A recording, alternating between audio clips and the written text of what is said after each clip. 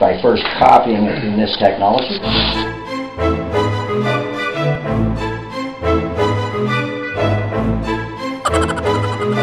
You can have that access or what? Exactly know where you're going with this. Yeah. Well, where I'm going... No, I thought you were here to talk about the surveillance cameras. Well, I'm here to, well, in order to talk about the surveillance system in Peterborough, we need to understand what's here now and what we're being proposed, a few more cameras in the downtown. You're telling me that there are different systems from the private systems internally to the businesses in town at the moment?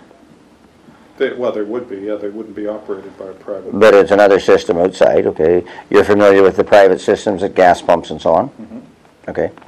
So you're telling me that what we need to do here is if we want any information from those systems, we have to go to those private people to access them, correct? That's what we have to do. I don't know whether... You don't know about OPP or anybody else? You're not going to be able to get any access from a private person unless you've got some kind of relationship with them. Well, you see, my grandfather... We can if we...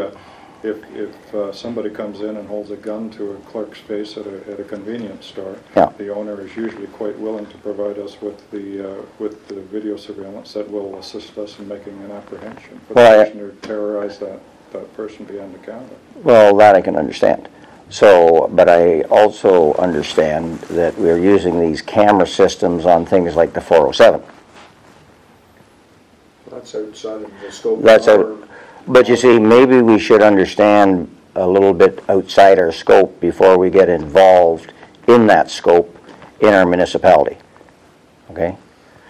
So what we're working toward here is making people feel comfortable and desensitizing them to this photographic system, which was unheard of 10, 15 years ago. Okay? And we can see a news story here in the Star that I would think we all need to be aware of, particularly if we're going to dabble in this technology, because increasingly we're finding the technology outstripping the needs of the natural man. And I think this could... Well, I'll tell you, let me say what we're looking at the technology about. We're looking at the technology as an aid to assist the investigation of crime and to apprehend those responsible. And if you've read the newspaper today or heard the news reports, a few weeks ago we had a young man who was stabbed in the throat who almost died. There was some video footage that took place that was actually came from a nearby business of the incident.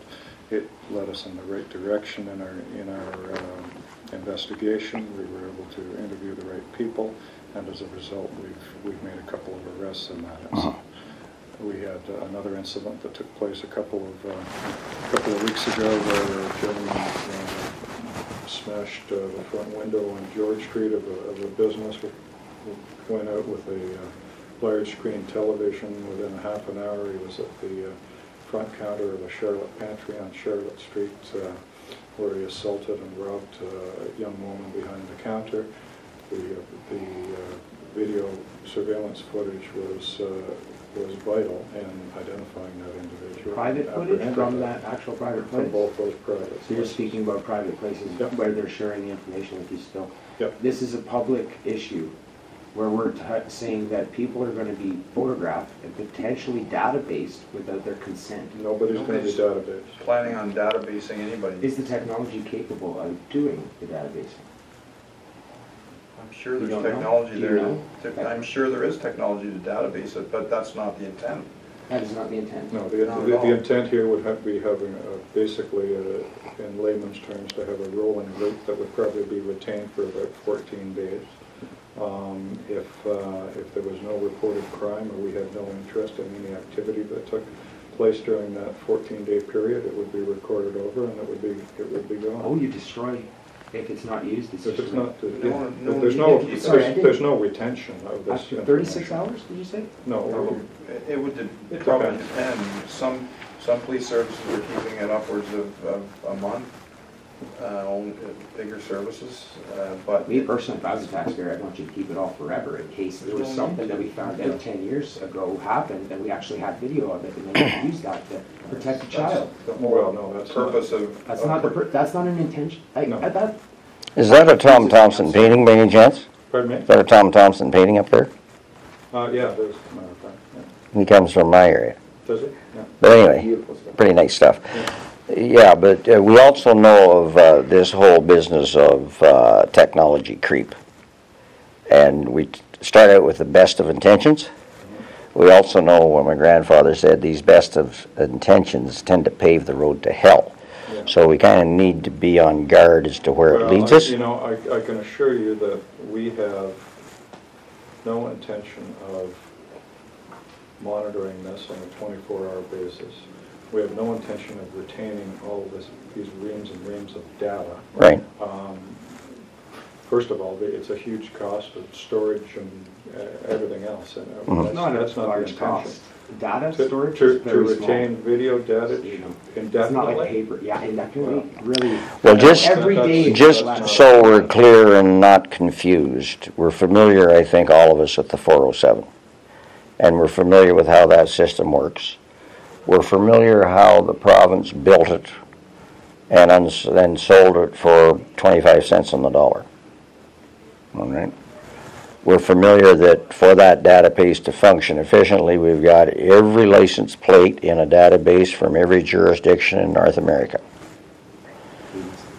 So what we have here is I'm bringing you this information so we realize that that particular article in the Toronto Star back in 2004, I'm not familiar with well, it's right there. I'll give you both one so you can follow up on it.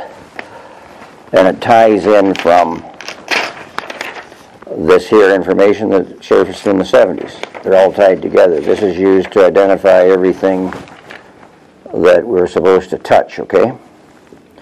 And increasingly that's what it's doing. It's a barcoded system that identifies everything. I'm in the field of agriculture. I'm getting extremely sensitive to the fact that people aren't going to be allowed, with this bill that passed on December the 22nd last year, to have food because of radiation that might be floating in here, because of listeriosis, and a million and other one things. Okay, that's kind of Okay, our well, realm. what I'm saying is You that the identified yourself as somebody who wanted to talk about the surveillance camera. I do, and that's all part of it, because it's surveillance of food, this is surveillance of things, and this is surveillance of people.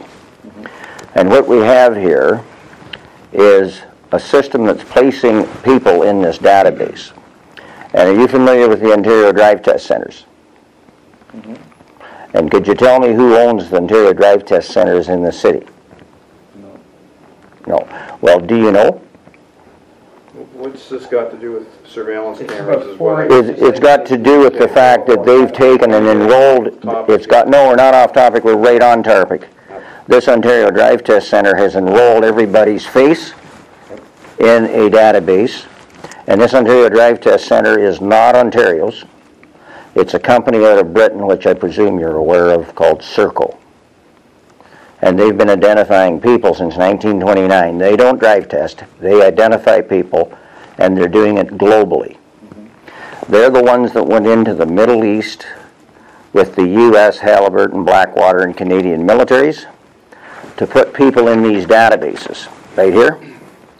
Our databases, the mother of them all, happens to be in India. The mother of the Middle East happens to be in Virginia. Everything transposed back and forth in what they call real time. Okay? Lifetime. And what we got here in this city is a development of a new religion, where we're going to have a great architect watching everybody. This great architect, the all-seeing eye, the great architect of the universe, which both of you gentlemen are aware of, or you wouldn't be in the positions you are. And if you think you're going to be shoving that religion much further down the public's throat, you better check history. So what I'm saying here is, this database here in the Middle East is presently using drones. You're familiar with a drone, I'm sure, that float the skies of the Middle East to pick off people that used to have to come before a court of law. But now, and the only reason you bring them before a court of law in history is to execute the right guy. But now they have the technology to do it in the field. Okay. And just let me finish. So what you're doing is you're suggesting that Peterborough needs to be brought into this whole dark side of surveillance. Instead of buying a little leather and putting the guys out on the beat, creating employment, and shunning a technology that we don't either want nor need, I tell you not, the secret is no longer, you don't need tubal cane to get through into the lodge, and most of you guys that sit on the porch know nothing. Okay, I'm not saying you're on there. But this thing is getting past the funny stage. So I'm suggesting to you and this municipality, you give serious thought where this money's going and where this money's coming from. My granddaddy always said, follow the money. And this money that's coming from the province is bought and paid for by the central bankers.